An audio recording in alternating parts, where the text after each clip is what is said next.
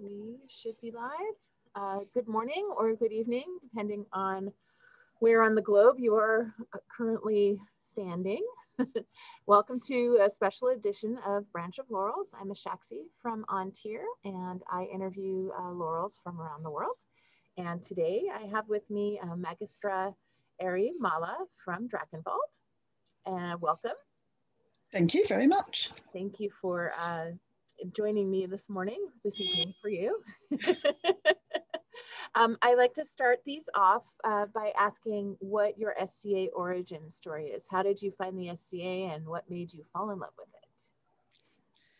When I was 16, so about 150 years ago, my mother's colleague at an American university, who was a medievalist, was talking to her and said, there's this event that I think your daughter would really enjoy. And I'll be there, you know, I can chaperone her and that sort of thing. And so I went to that event, which was a feast of simple fare held by a cook known then as Baron Salamullah the Corpulent. And there were approximately 100 dishes. And nobody ever told me that I'd need my own plates or anything. So I was on church plates because it was held in a church hall. And by the end of the evening, I had enacted the great baklava scam. So that should have told me the way my career was going to go. But back then I was just a sort of innocent 16-year-old who liked baklava a lot. So did the other people at my table, hence the baklava scam. Did you worm your way into getting more for your table? Is that what happened? Yes. Basically, a lot of us were using the plain white church plates. And it was a long table, so the server stood at the end and put a piece of baklava on the plates. And as mine finally got back to me, I just sort of passed it up, scraped it off, put it next to my eating plate and sent it up again. And gradually the entire table came into the scam, and the people with really obvious plates took them and put them in front of them.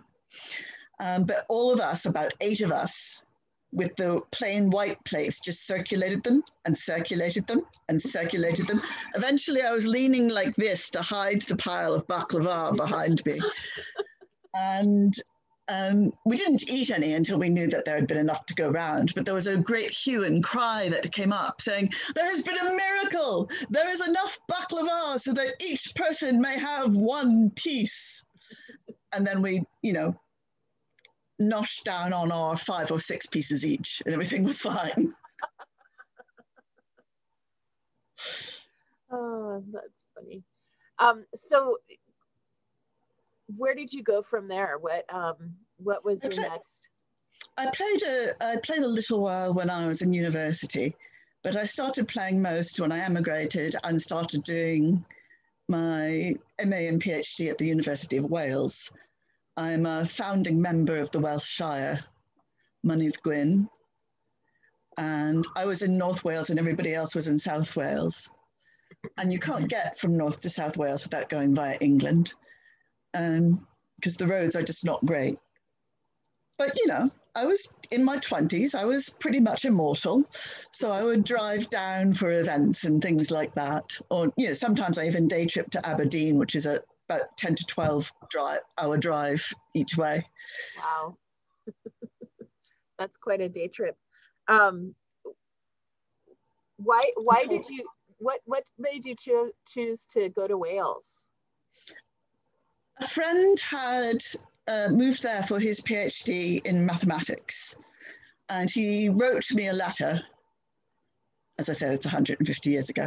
He wrote me a letter saying, I have a spare room, why don't you move in? So I did. And don't regret a bit of it? No, not a bit of it. I spent about a decade doing the 2 degrees in Wales. I love it. I was 5 minutes from the mountains, and I was right on the sea. On Anglesey, which is the island to the north of Wales, you can go to a place called Llygwy, which is a place where there is a Saxon settlement, a Neolithic burial tomb, and a 15th century chapel within spitting distance of each other. Wow. And a good beach too. Wow.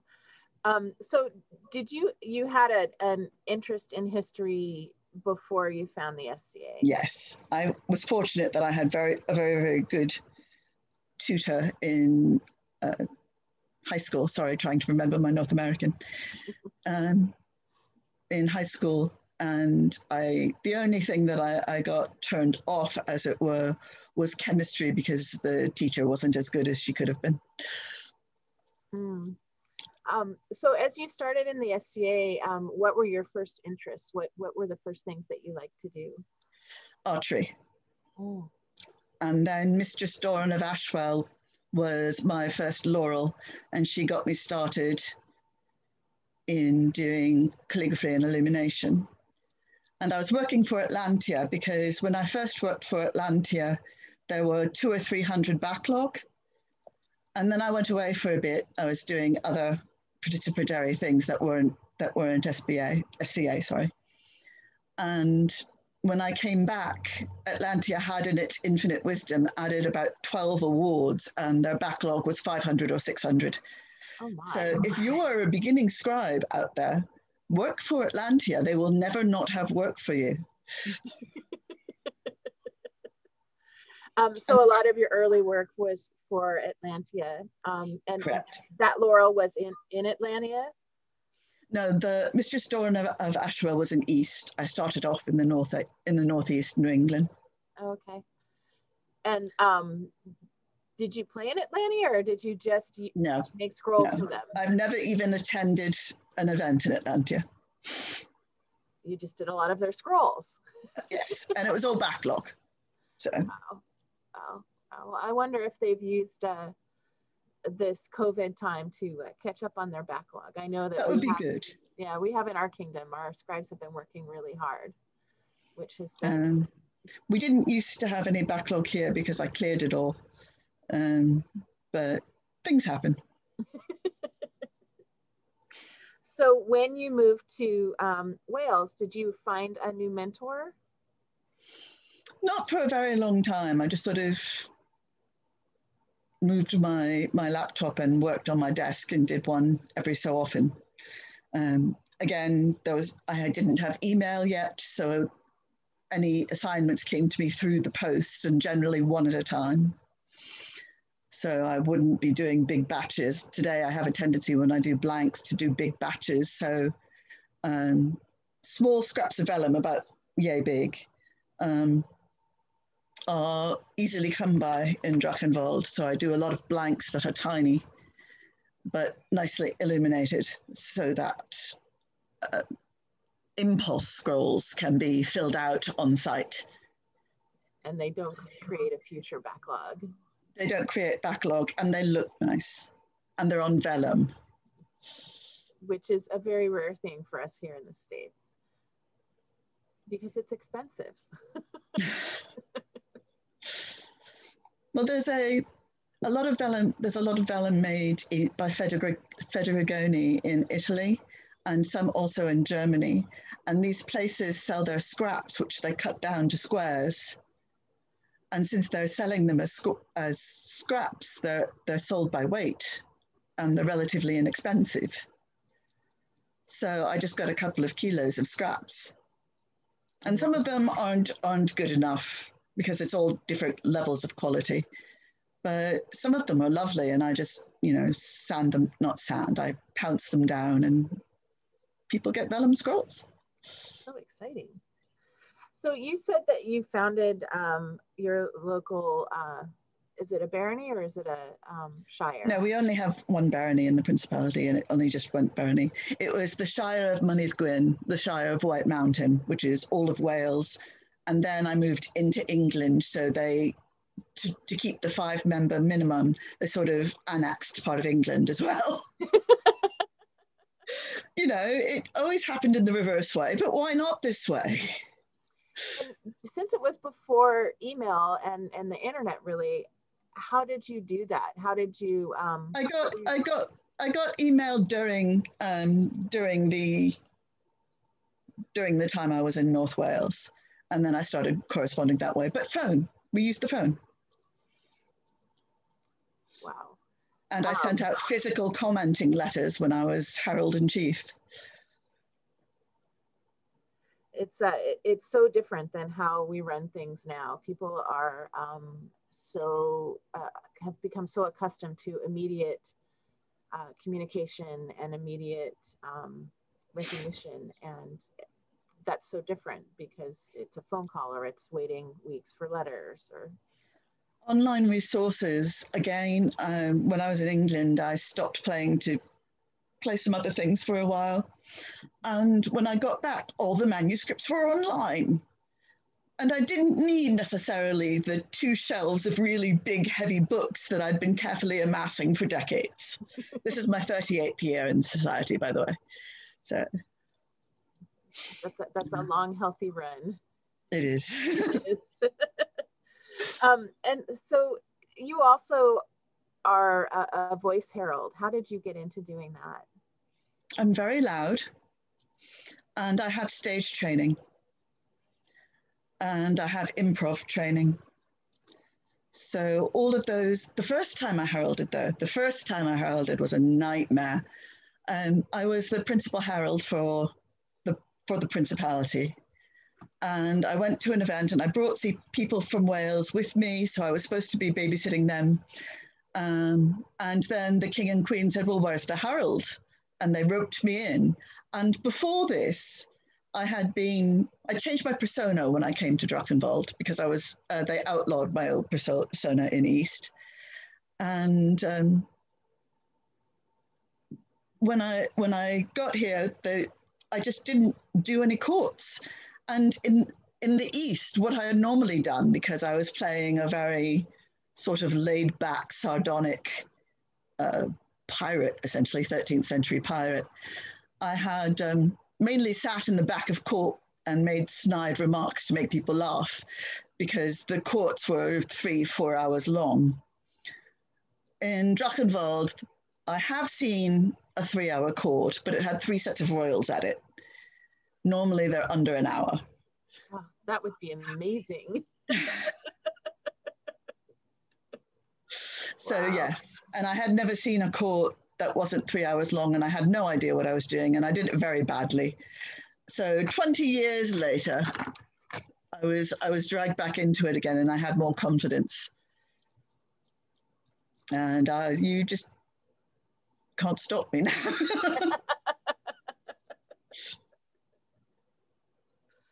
So you did eventually find a mentor. I did. And who was that? And how did that relationship come about? Millicent Fitzwalter. I wanted to be her apprentice, but she thought it would be better if I were a student. And she doesn't live in the same country. She did for a while, but she lives in Ireland. So we'd get together only at events and she'd give me feedback, or I'd send her photos and she'd give me feedback. And I used to run a scriptorium in Oxford. I live in Oxford. And I used to run a scriptorium, again, slumming it. It was a Jacobean building. But yes, I'd run that once a year. And, I drew people from several different countries. So it was very gratifying. We had a parliament there one year. What's a parliament? A courier. A courier, but for the prince and princess is generally called a parliament here. Okay. How is it different going from having a feast at maybe a local Masonic hall and the local sheep pasture to having events and having a feast in Caerphilly Castle? Yeah. I think it's probably easiest. I know you've introduced Dame Leonette, so she may have said this, but when her kids were young, they'd fall asleep on the way to an event and she'd carry them in and they'd wake up in a castle. So it was all magic. And that's really the way it is. It's magic. We're fortunate to have Caerphilly, to have Raglan, to have Industry Hall. Sorry, somebody's just rung the doorbell. I'm just going to tell them I'm busy. No worries. I think that's a first. That's awesome.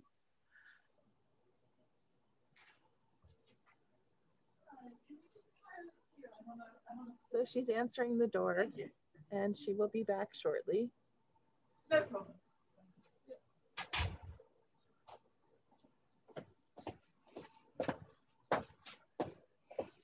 I do apologize for that. That was a delivery person. He's only 5 hours late. Oh. You're supposed to be here at noon. I'm glad you've got your package. So we were talking about atmosphere, and is it easier to kind of lose yourself in the event and in the magic of everything because you're in a period setting? Definitely. Oh, definitely. And also because, I mean, I'm sure you were going to come around with it. With SCA Drachenwald, we're a small kingdom, and the SCA is family.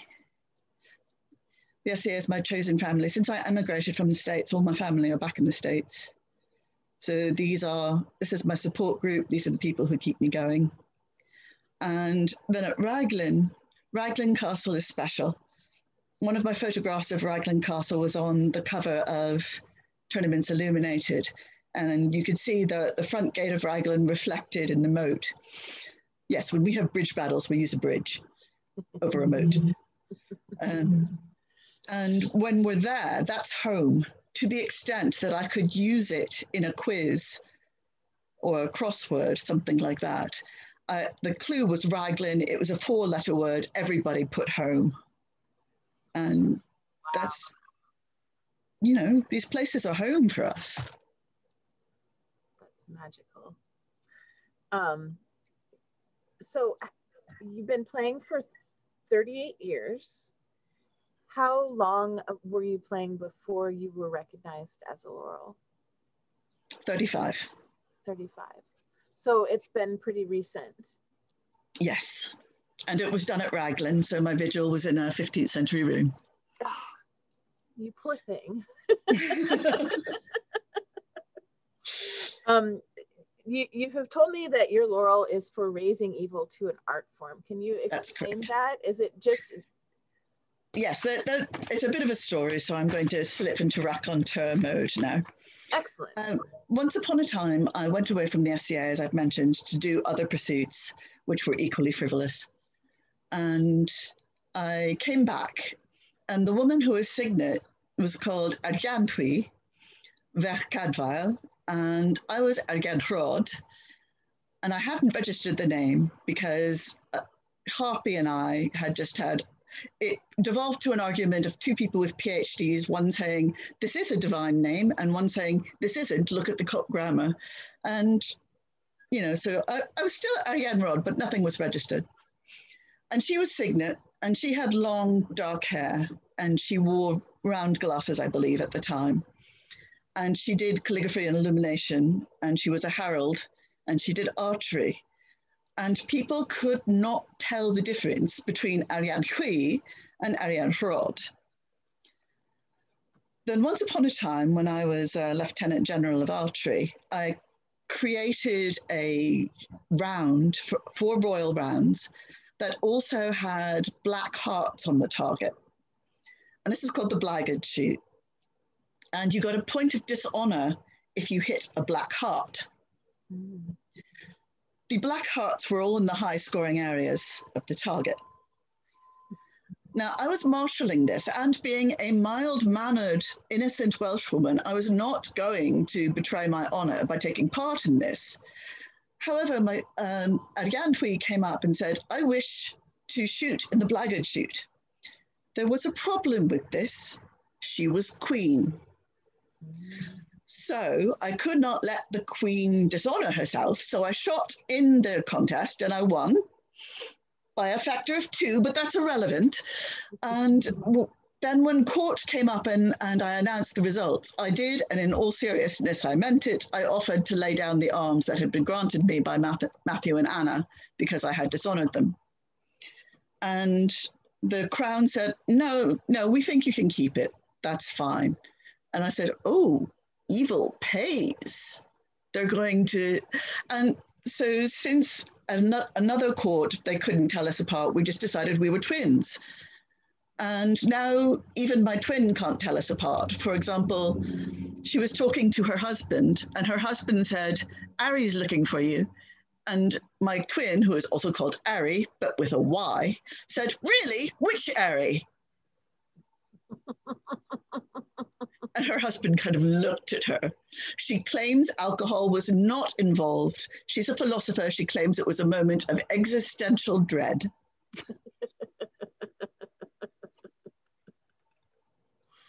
So she gets to be the good Ari and you get to be the evil Ari.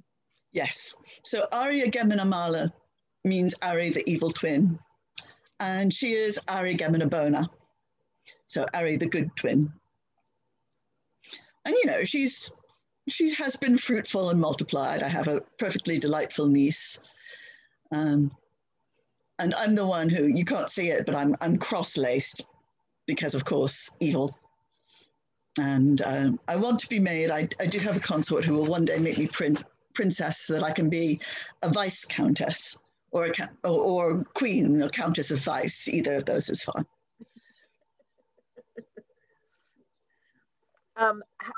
What are other ways that you express your evilness? I'm a spy. I have been the signet, both of principality and kingdom. And even when I haven't been, which is very little time, I've never been more than 8 months without an office, actually. So even when I'm not involved in the signet, as signet, people hire me to spy on people and innocently inquire how they actually spell and pronounce their names, and what their favorite color is.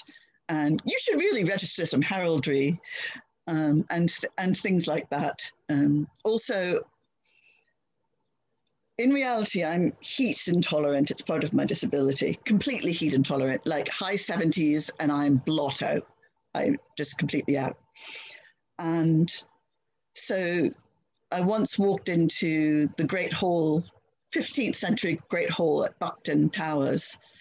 And I walked in and they had lit the fire and I walked out because I knew I wasn't going to be able to eat in a hall full of 70, 100 people with them amping up the heat that the fire and the 2-meter thick walls already had. So I moved across into the merely Victorian house on the site.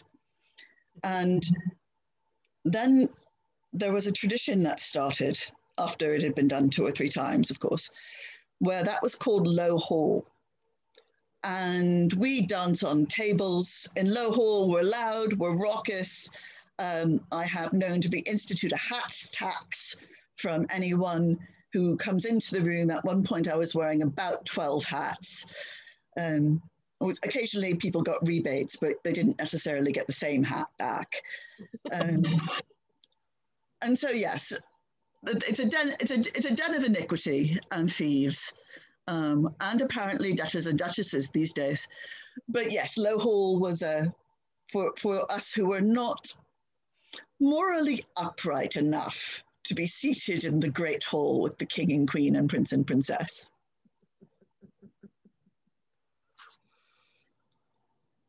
You also do brewing.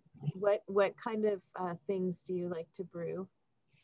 I make liqueurs and I scrump, which means I go out and I forage for, occasionally in people's front yards because there's only one quince tree around here. I scrump the fruit and then I make it into infusions. I cannot make anything with yeast because I'm teetotal. Again, it's part of my disability. I can't have any alcohol. I can't even have vinegar. And I make my brews can't go off. They can go badly, but they can't go off. And beers and wines can go off. And since I can't taste them, I don't know. Oh, okay. I know that's what students are for, but still, I don't want to have to go into city centre.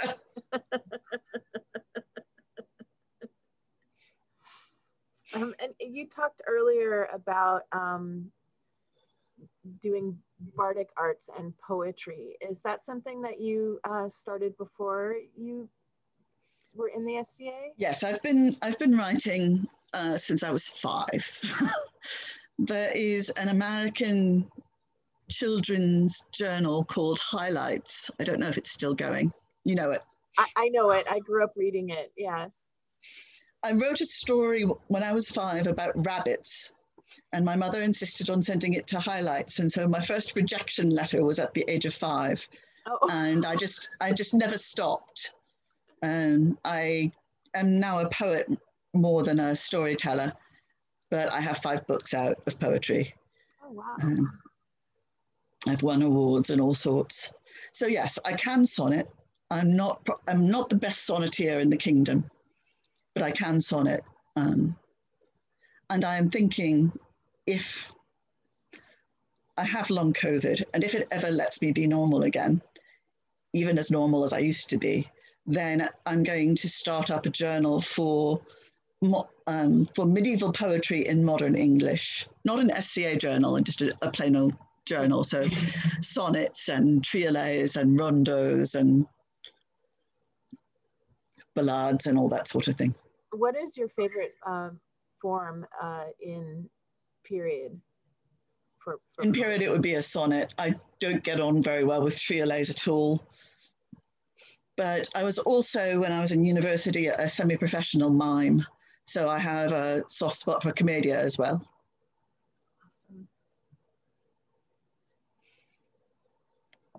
Awesome. How does the miming translate into the SCA for you? First of all, it told me a lot about body language. So, for example, if I'm sort of projecting in court as Harold, I'm also projecting myself. I'm bolt upright. And then when I can't stand for long periods anymore, then I realized the really easy way to take the focus off the Harold and put it on the monarchs is to sit down. They know the Harold is not on stage at that point. When I stand up, the Harold's on stage, they look at me. When I sit down, they look at the royals. And it's a very, very good visual cue. And I change my body language as well. Also in the commedia, just the postures that I know these postures and I have the muscle control that I can do the postures with, where Fido may just have a lot of, short muscle fibers and not the long muscle fibers I have. Right. Almost like dancing muscles. Yes. I used to be a dancer. I danced for many years, but then again, disability, all that happens. So how has your disability affected your ability to play in the SCA? Has it changed your game? It has changed my game. I have dietary requests that could actually kill me. I have the heat intolerance that I mentioned. I can't have any alcohol. I can't have any vinegar. And the insula draconis people who cook for me are brilliant. They make sure there's at least one dish I can have in each course. But there are lots of different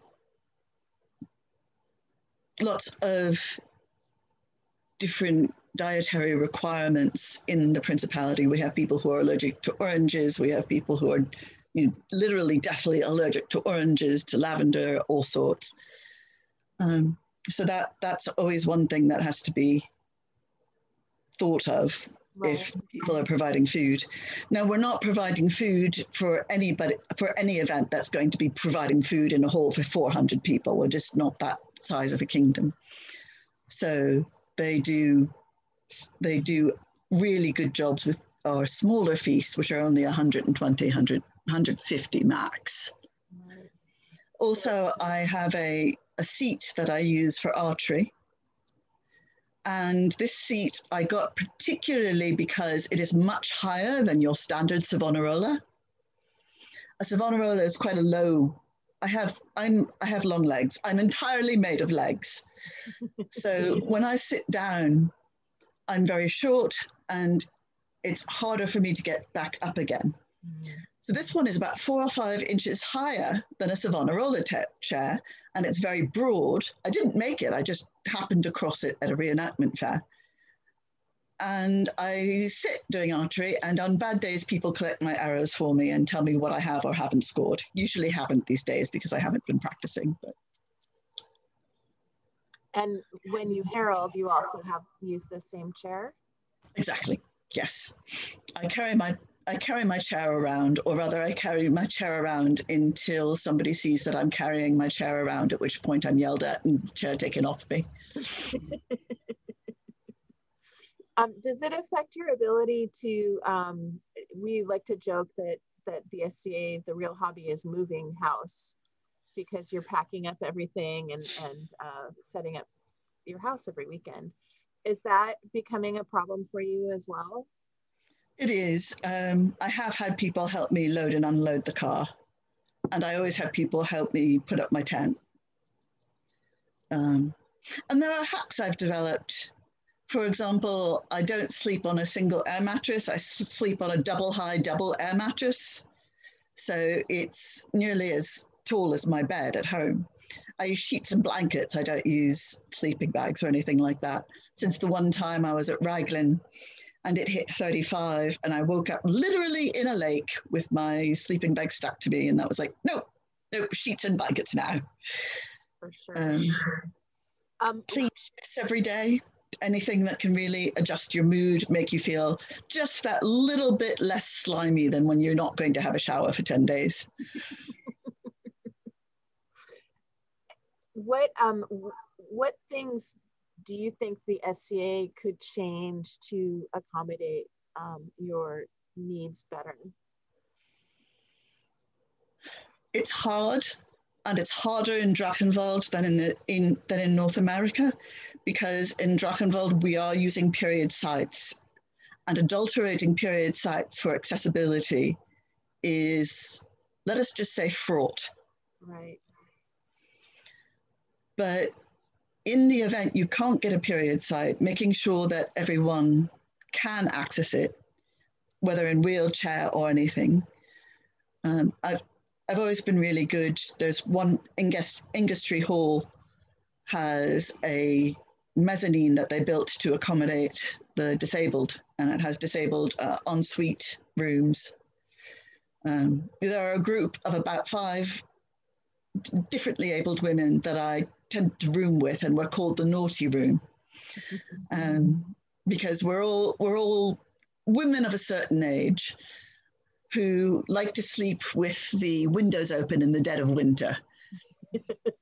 I understand that feeling. Indeed. Yes, my persona is a woman of a certain age and uncertain antecedents. Well, we have some photos, so why don't we take a look at those and we can talk more about them. This is me running around in my underwear in 90-degree weather on the evening of my laureling. My twin, being the good twin, was actually, no, I think it's the evening after my laureling. My twin was also laureled on the same day, so that we hold the same precedence. But she was laureled in the sunlight, being the good twin, and I was laureled by torchlight in the darkness, being the bad twin. In Drachenwald, that cloak, and you can just about see behind the liqueur I'm holding, there's a pearl necklace with a laurel on it. Those are handed down from one laurel to the next. So the most recent laurel always has the cloak, unless somebody has made them one, of course, and the pendant. The pendant was the pendant that the woman who is now Nadezhda Turonova had on her laureling. She was the first princess of Insula Draconis.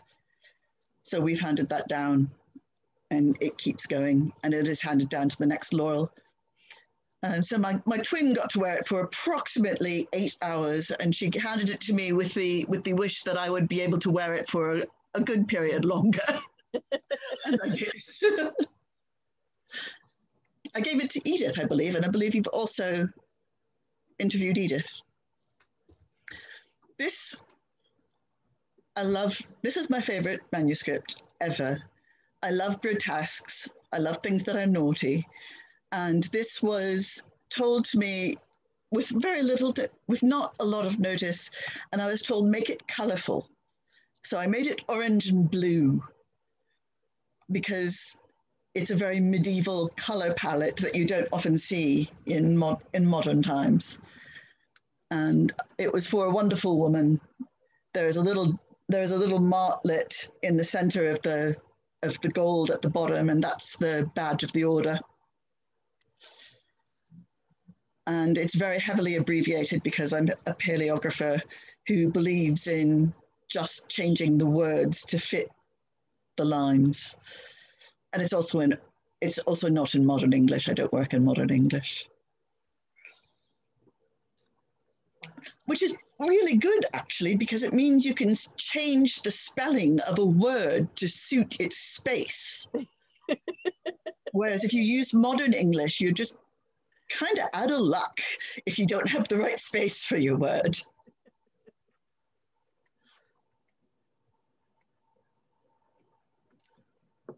This is Low Hall. That is a picture of a rake and a reprobate. And I will leave you to guess which one of the two of us is which. I was cross-dressing this evening. That's Ottar.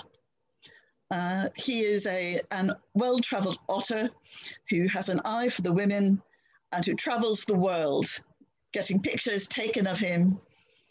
And he has a site where all of the pictures are posted. So yes, that is me and Ottar in Low Hall at Buckton Hall.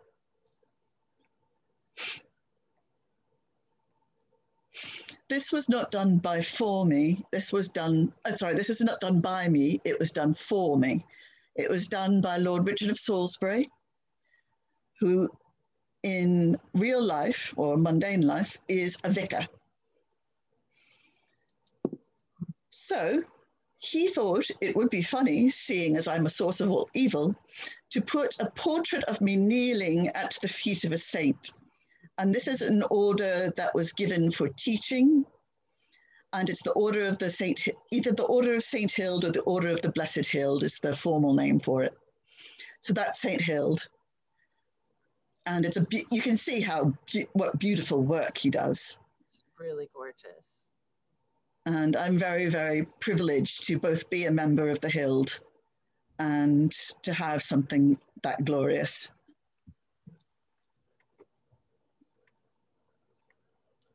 This is me. The blue thing is my chair. That's a thing I also had to do. I could no longer use my longbow because the hand shock dislocated my wrist. So I switched to this little double recurve that you can see, which is an SKB Samick. It's laminate, so it is wood, but it also has some fiberglass components and different kinds of wood and fiberglass. But since it's a double recurve, it doesn't stack, which means I can pull back as far as I need to, and the weight doesn't get more on my fingers. It also means that it's got more thrust than either a longbow or a single recurve. So when I'm shooting, I have as much penetration into a target, into armor, whatever you want, as a 50 or 60 pound longbow. And mine is only 30 pounds. And it's very light in the hand. It really is. It weighs nothing because I can't hold a weight out at arm's length. But there's only one thing that can really get me off the archery field, and that's if somebody has started a gaming den. So it's one of your big loves. It is. I was talking about the blackguard shoot. This is a blackguard target. Oops. Sorry. There. That's right. This is a blackguard target, and that is my arrow in the center, black heart.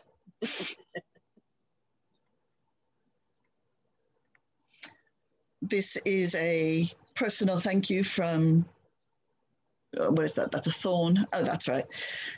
From a monarch to a man who was very, very useful to him. He was personal herald, he was chamberlain, all sorts of things. I love bestiaries. I love anything weird, funky, and kind of monstrous. So this is like me. So this is a griffin and a horse with attitude deciding that he's going to take on the griffin. And I love it very much. And use his flat plant-eating teeth to attack. Exactly.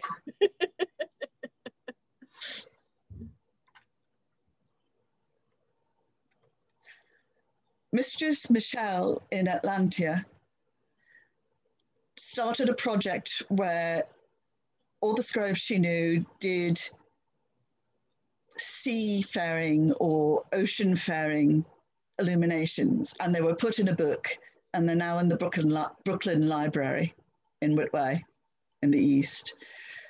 I love Laurels. Normally this was a whole right-hand side border, but I figured he looked kind of fishy. And I really love it. And the cape came out absolutely perfectly. So I'm very proud of this, really. The head is at the wrong angle, but hey. It looks very good to me. This is at my twins' laureling. I am wearing my sport coronet because at that point I did not have a full coronet. And that is an A2 sized scroll that was done for my twin. And it is a logic diagram because in mundane life, she is a logician who teaches logic in the Department of Philosophy in Durham University. So it's about, it's poster sized. And is that something you created for her? Dame Leonette created that. This one I've done. Okay. And this one is also a favorite. I do lots of them. It's in the British Library. It's Egerton Manuscript 1146. And it has very, very realistic and beautiful and simple flower and herb pictures. And I just adapt them. That's basically A4 sized, a little bit bigger, not much. Real gold. And it's on pergaminata, which is a vellum substitute made out of plants. So it's not actually skin, but it has a lot of the look and the feel of real vellum. And have you been able to go and handle and look at that manuscript?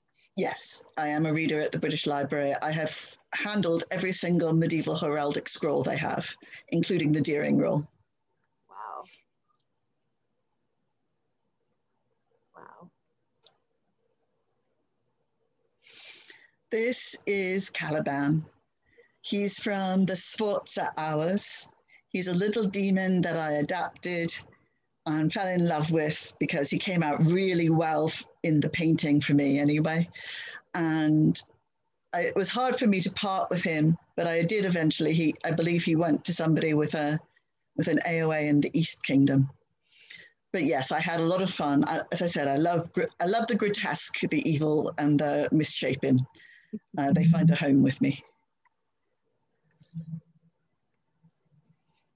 This was a barony, and the accompanying one for Umberto Lodovico Scorari, who was principal herald after me, and who was also he and his wife were the most instrumental people in founding Mynydd Gwyn, the Welsh Shire. So when I saw their baronies on the backlog, I said, may I do them, please? And this one turned out very, very well. It was my first time drawing putti, and they're recognizable as putti, so I'm happy with that. Those are the Drachenwald arms. Let us say no more about them. And as I said later, he's an Italian, so this is a 16th century Italian exemplar.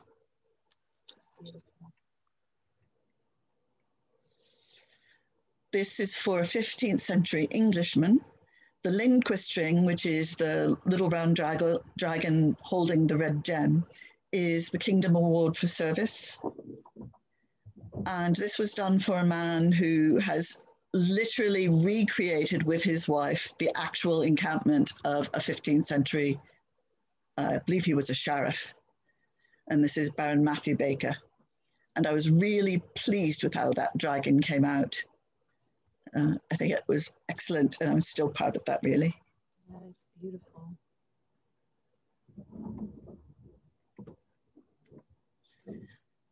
Bestiary.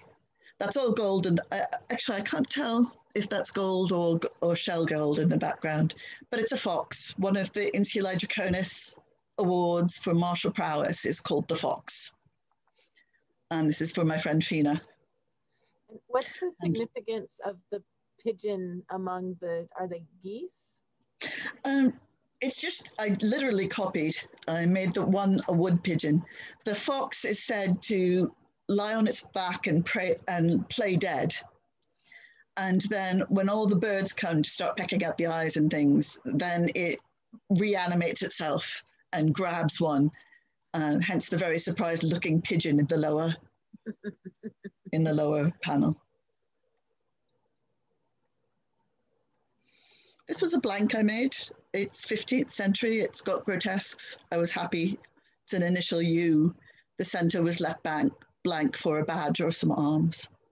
And that is, as you can see from the shine, that is absolutely, definitely real gold. I use double thick transfer leaf. I use transfer leaf because life is too short for me to wrestle with loose leaf, to be honest. I have enough trouble with my breathing without having to not breathe while I'm laying gold.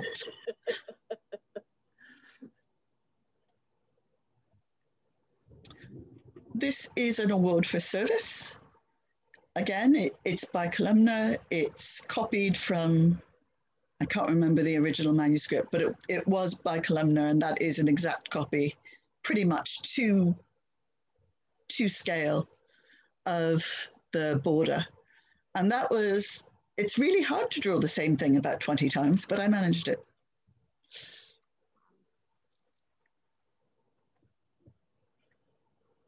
This is an early Celtic A, and I just like the geese, they're fun. They are fun. I like the bright colors too. Yes. As Doran once told me, the most period colors, especially for Celtic, are ketchup, mustard, and relish, red, yellow, and green. So this is me in a 13th century hall. I'm just going to keep rubbing that in because Drachenwald's great.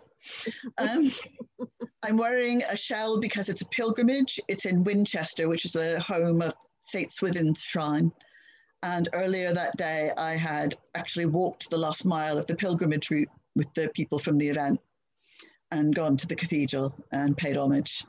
Here I am explaining, oh, look, it's even this mug. Here I am explaining what I'm doing. I'm trying to create a very large Celtic knighthood scroll there. And my pilgrim script is in the front. It's not the best picture of me, but hey, I wear kirtles a lot, as you can see. And is he a visitor? Are you doing Yes, a demo? He's a visitor from the public. It's not a very well-known tourist trap, so they don't close it for us. And same with Raglan, actually. We don't put on a show for them, so we're not like most reenactors. We just do our stuff and they watch. But he asked a question and I was explaining it. Awesome.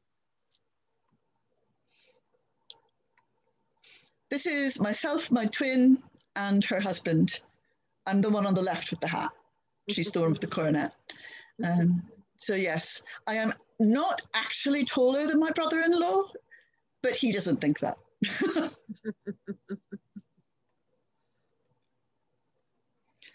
This was done for me by Margareta. When I was signet, I had so many people from the wider kingdom. And remember, we go from Iceland out to Moscow and down to South Africa. I had so many people outside the UK and Ireland working for me that I asked for the Principality to award its service award to the scribes who did that. And fortunately, the premier of the award and the prince and princess agreed. So I was able to extend that courtesy to them. This one was done for me. This is for my archery. And it was done by a woman who has done so many scrolls that she was well worthy and was the first person to receive the Thryde, which is the service award.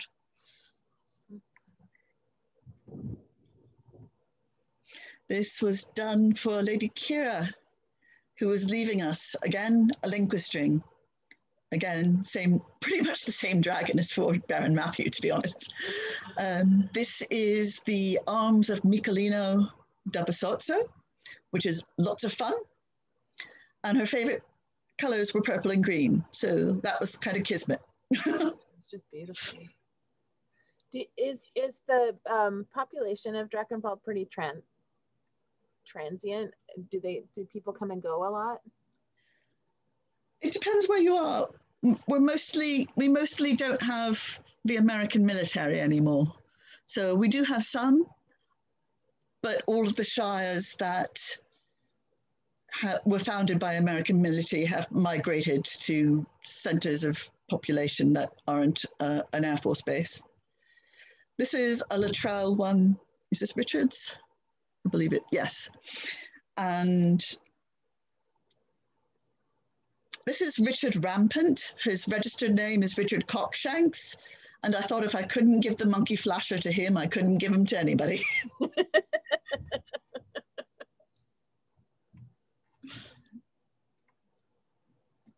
I did the calligraphy here. I did not do the illumination. The illumination is by Baron Paul O'Brien, who is in Klakkavirki, which is in Iceland. And his white work here is outstanding. It was one of the first ones I did with a Gothic hand. So it's not too bad considering how early it was. Yeah, I pulled it because the white work flowers were so... yes, it's absolutely wonderful. Stunning. Good job.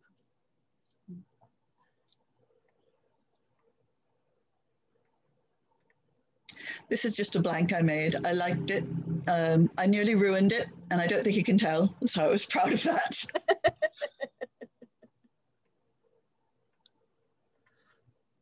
This is Raglan, the summer estate, or as we call it, home. I am in the purple and blue. I am wearing my heraldry. And we actually shoot from the embrasure of the castle down onto the archery range. So yes, we're shooting from the windows of the castle, and that's a regular shoot every year. And you can see, I believe, I can't remember who that is, it might be Mathilde, but you can see that the children do it as well. As I explain, normally if there's a child, we ask the parent to hold on to them so that if the child goes out, the parent falls out the window too. This is called health and safety.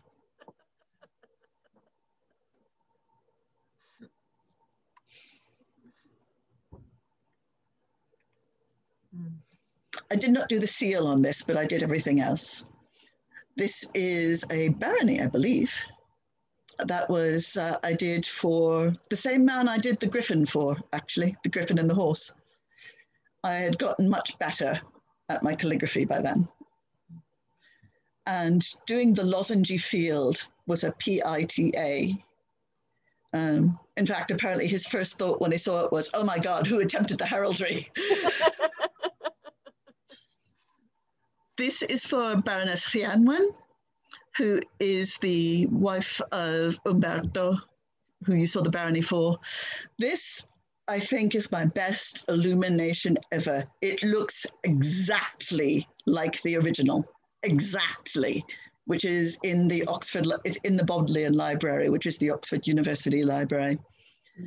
And unfortunately, I ruined the hand. So the best thing I could do was make it consistently ruined so that it was harder to tell. This is a secret scribe thing. If you do it wrong, go on, carry on, do it wrong, and nobody will notice.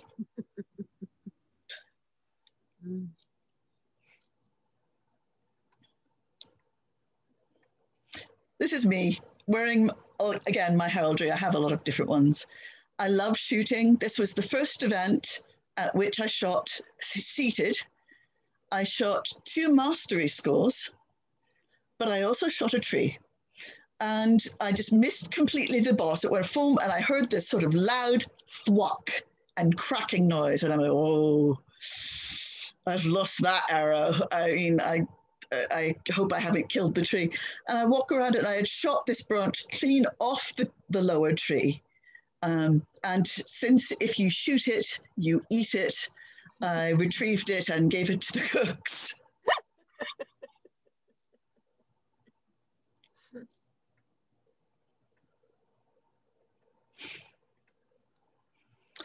This was the first time I was fought for in Coronet.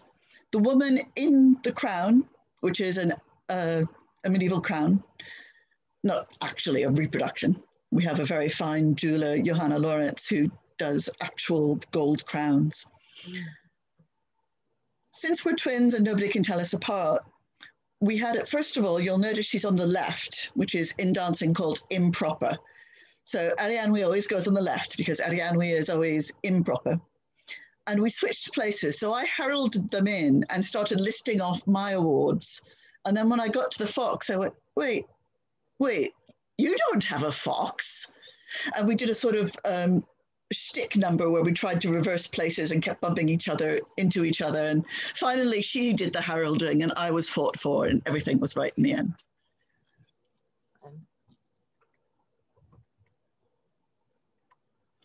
This was my barony. I had just heralded 2 courts, the end of one prince's reign, the beginning of another prince's reign. And they called me in by saying things like, all my low pursuits, and that's Duchess Isabel there, or as queen as she was, and King Vitus behind her. The saying is, I was baroned for the height of low behavior. But I had no clue it was coming at all. And so I was very, very moved, and I knelt. The blue blur down in the lower right corner is my chair, but I figured if they're going to do this for me, I can get off the chair for once. So when you get called up in court, do you take the chair up with you so that you can? I do. In this particular instance, I was already in court because I was heralding for the prince and princess, so I'm the Baroness of Shtick. I sort of kept seated, then bent over like a snail and brought myself with my chair still seated over to them. This is the same event, but a scroll I did for a Master of Defense, a very early Master of Defense, for Alexandre Leroux d'Avignon. And it's a Michelina de Basozzo with a seraphim that I stole from a different manuscript. And you can't see the 3 rapiers because they're in gold on purple and wavy purple and white background, which is echoing his personal heraldry. I should, because it would have been horrible and thus wonderful, have made the rapiers bright green, but I put the gesso down before I realized what I was doing. Tinctureless, expect heralds to use it against you. This is Raglan. It's just one of the court pictures I took. So see, this is a court. Wow.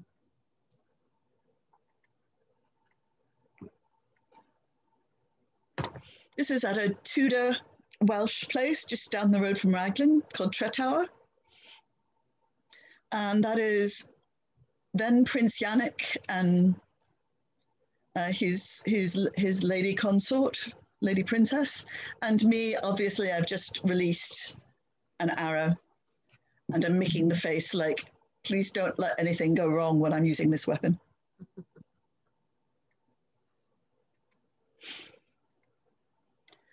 I mentioned gaming earlier. This is a game that Master Duncan Carr brought to my attention called Von Strassburg Tarot.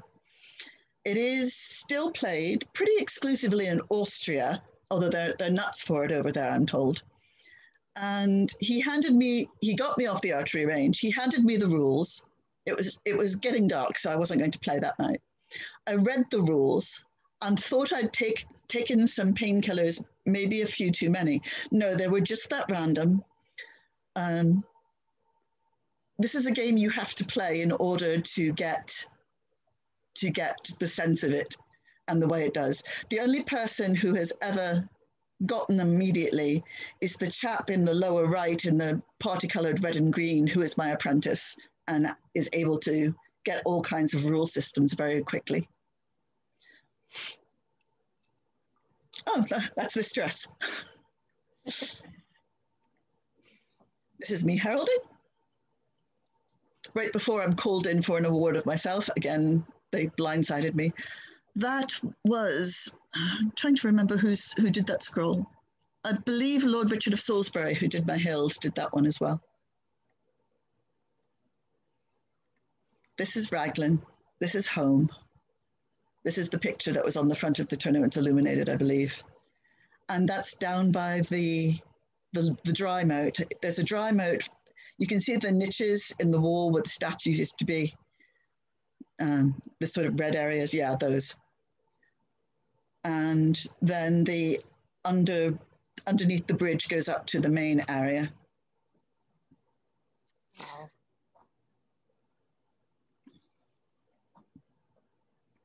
This is Mistress Leah. I took this picture. It is not me. She is a very industrious and very talented seamstress.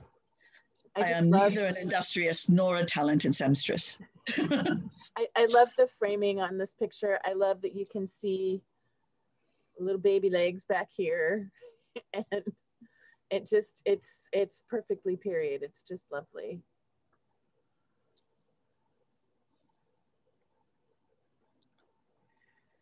This is one, I believe that's Lady Agnès. Oh, oops, sorry. Sorry. Who has done wonders for fighting, and particularly for bringing women into fighting my Shire's champion, Johannes of Uffington, who is very, very shiny. You cannot see how shiny his cuirass is, but I assure you, it is the shiniest thing you have ever seen.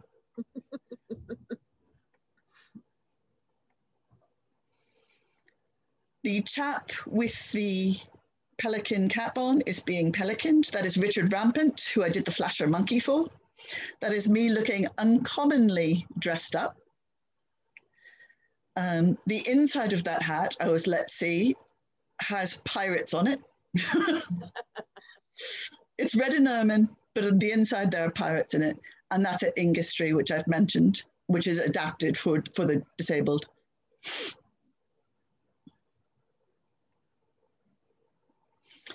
If you remember the blue and orange 25 slides ago, Lady Hazel is very reticent. She doesn't like being called up in court. So the way the Prince and Princess gave her this award was to make the scroll, well, take the image of the scroll and put it on a plate, cover the plate in cake and ask her to serve the cake. And the scroll was being revealed as each piece of cake came off, and eventually I was called over to read it to her. So that was a particularly wonderful and pretty successful piece of evil there. That's fantastic. I love that. This is me looking as if I have no spoons with Prince Vita. Spoons, there's if you go on butyoudon'tlook.sick.com, there is an article called Spoon Theory, which explains rationing out energy and pacing for the usually invisibly disabled, but also visibly disabled. It's a term that we use pretty regularly around my house. Some days you just run out. Yep.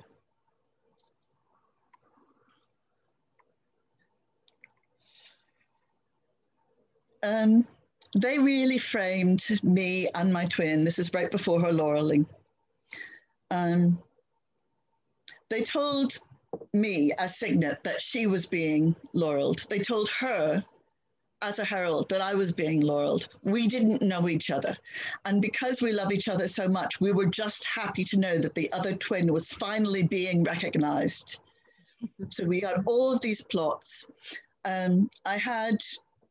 It was set up as a medieval scholarly debate where she was espousing the forces of good and I was espousing the forces of evil, which, as you can see, evil has cookies. And that was the main thrust of my argument, was that we have more fun and we have cookies. It's the best way to lure people over to the dark side. That's just me trying to show off the fact that I've got a laurel. That's again Raglan in the background in the canvas camp. This is me heralding a accession. My apprentice and his lady have just won coronet, and they are being handed the crown. And that's back at the beginning. Okay, so we'll stop. One of the things I wanted to mention, when you talked about taking your chair into court, one of the things that some of our local groups are doing is one of our local woodworkers has started making a kind of a sitting bench to have in court for people who need that kind of accommodation. And that's good. Yeah, I think it's a really great idea, and I hope to see more and more kingdoms adopt it. Yes, it really is a help, and the royals are generally very good if you just sort of say, you know me, I can't kneel, or you know me, I can't stand. Yeah. Do you mind if I just sit on the floor? I can't kneel, my knees will go to the next shire. And they're very good with that. There's a lot of understanding, and these people take excellent care of me. So that's wonderful. That's wonderful. Is there anything that we haven't covered that you wanted to talk about today?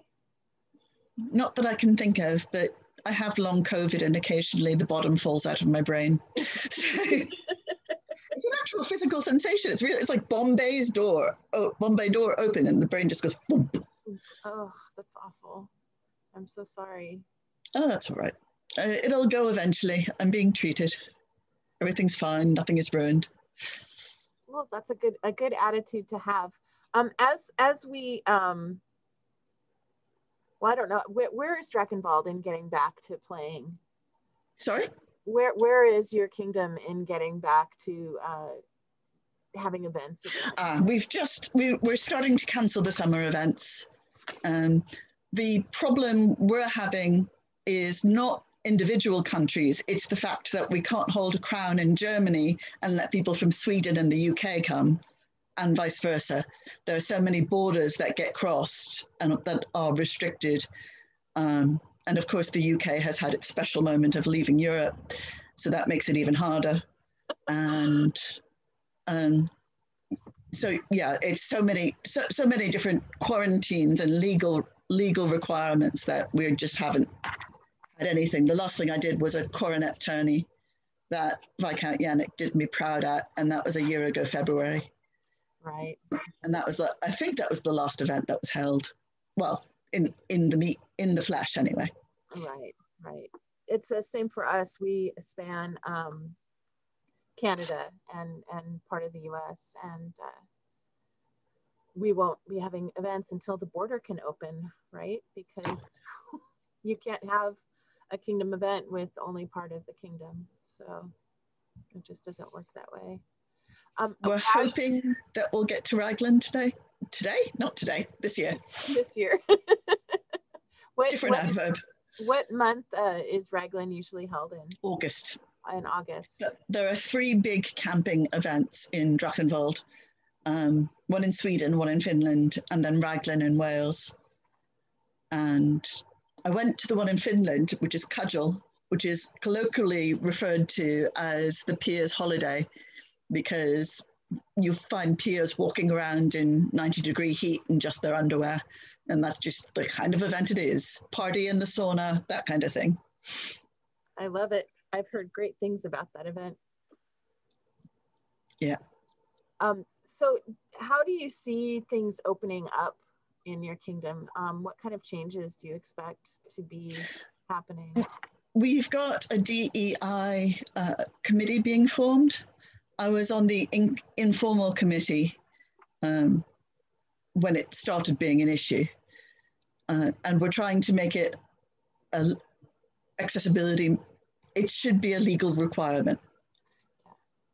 And the cooks are wonderful. They adapt themselves.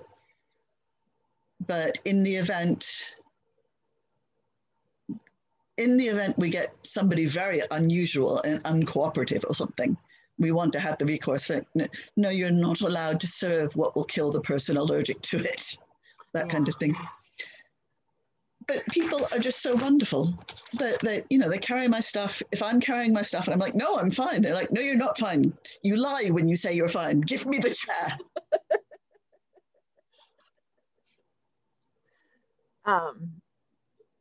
And hopefully when we reopen, it will be with a much greater awareness of myself and the several people who have just joined who also have my disability.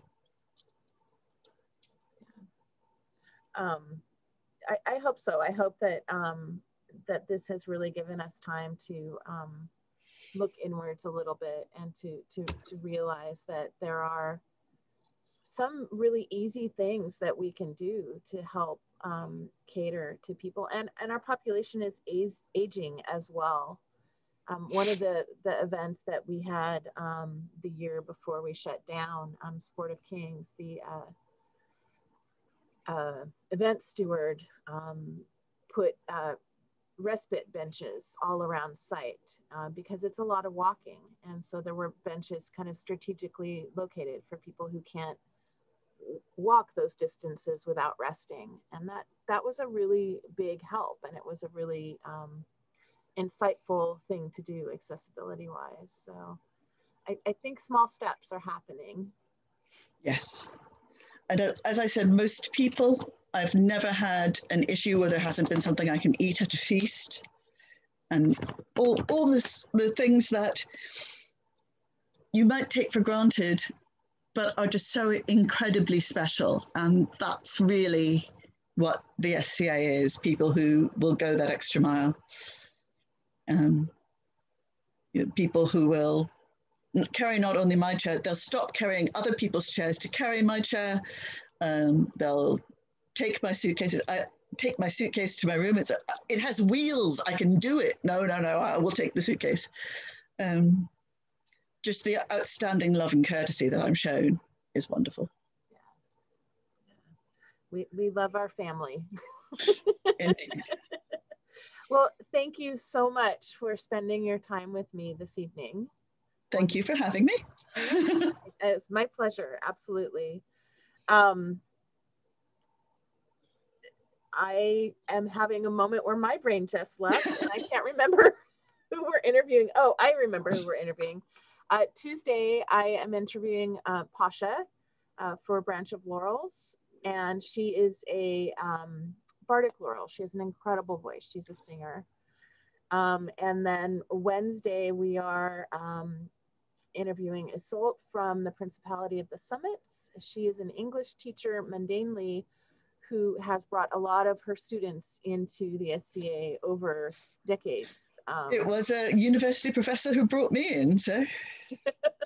So both of those will be really interesting interviews. This has been really wonderful. I really appreciate your time.